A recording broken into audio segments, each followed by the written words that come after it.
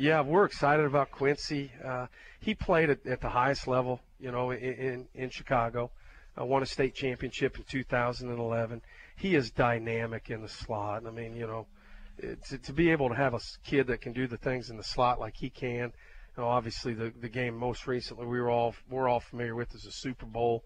You're able to see with those guys like Edelman and having those kids that understand how to use their quickness to their advantage. He does that. He understands how to do that. Phenomenal with the ball in his hand, and he is a dynamic punt returner, kick returner. I mean, he knows how to go get it, and he knows how to finish plays, and, man, he's tough. Don't let that 5'9", 170 fool you. He's tough.